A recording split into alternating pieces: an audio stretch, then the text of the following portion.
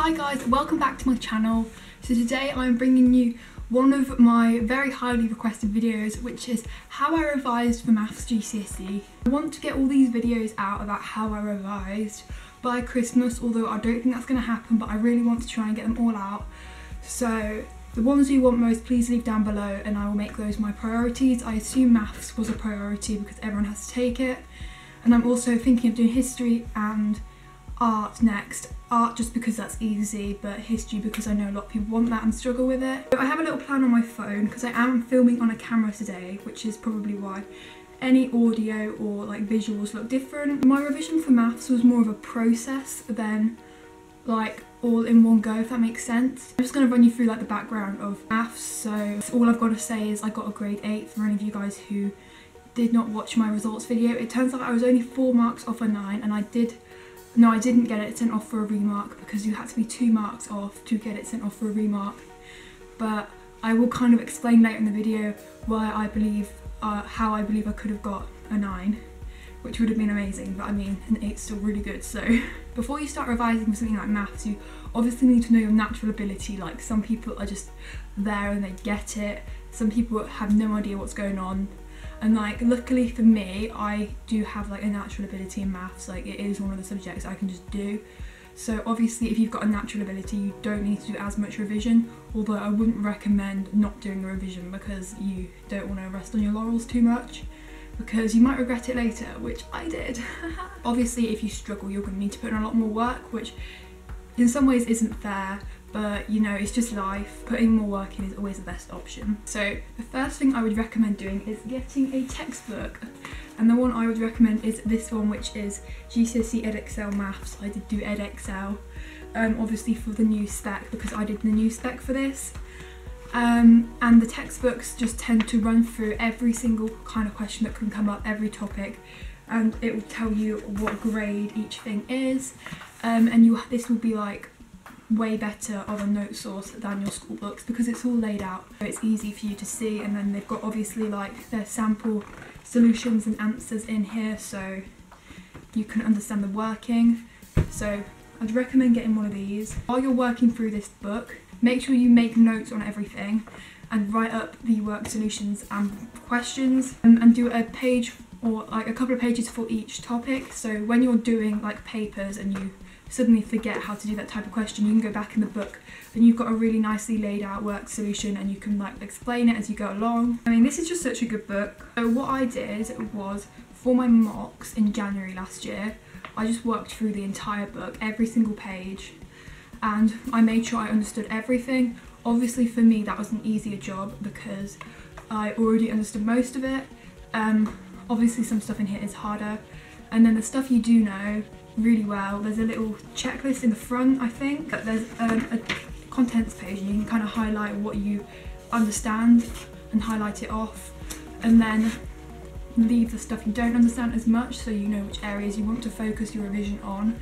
But I'd recommend covering everything just so that you know you've not missed anything at all, if you've got time, that is. So you probably want to start fairly early because it did take me about 6 weeks to get through this, doing like 4 hours a week. So yeah, I definitely recommend spending some time going through one of these textbooks. So if there's still topics you don't understand, no matter how much you use this textbook, and that was true for me, I did not understand inequalities, and I did struggle with things like 3D shapes and the volumes of them, which you had a lot of exam questions on. And once you've got what you don't get, either go to a teacher or go and learn it through a different source, and there are so many sources online. A few which I would recommend are revision channels on YouTube. So you've got Hegarty Maths, which I used a little bit in year 10, UK Maths Teacher, which I also used in year 10. And websites, there's so many websites. A couple are Exam Solutions, which is mostly A-level actually, but there is GCSE stuff I think, and Maths Watch if you have a student login to that, and if not, I'm sure you can find one online. And then just going through those videos is more of like a teacher to student experience, so you can kind of learn it rather than just reading it. So you're getting your questions and they're explaining it to you in better ways than this book is. So definitely go through it and watch some videos on stuff you don't get or stuff you want to like get more practice on. Obviously there's no point in working on stuff you do get because you get it. And then once you feel like you understand everything, what I recommend is just getting some specimen papers, past papers, mock papers, and just working through those.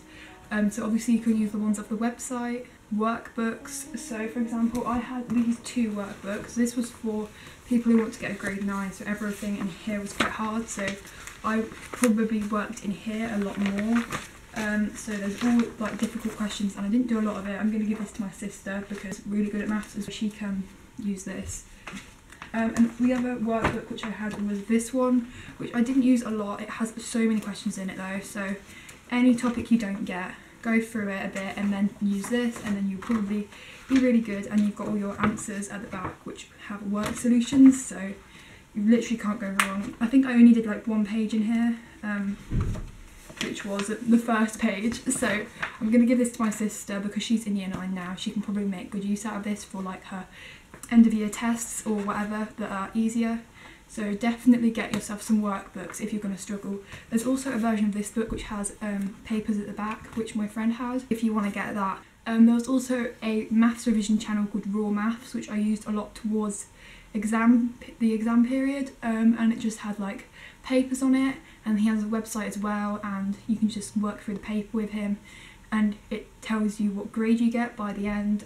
To be honest, those papers were a bit easier than our actual papers, so I wouldn't completely recommend that, but if you're struggling and you want a confidence boost, then...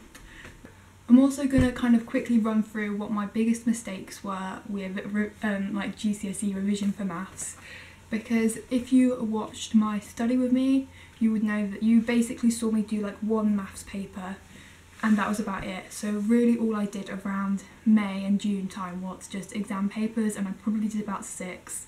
So I really didn't work as hard as I could have done, to be honest. I kind of rested on my laurels a bit because in January mocks I'd got a 9, and I was like, do you know what, I get everything really well, I'll be fine. But I didn't actually go back and learn the stuff which I'd struggled with. I kind of told myself, what, let's pray it doesn't come up and not bother revising, which was so stupid because those 4 marks, there was a quadratic sequence question which I could have done but I didn't, and I lost 4 marks on that, which was so stupid because literally had I gone and spent like 20 minutes learning how to do it, I could have got a different grade.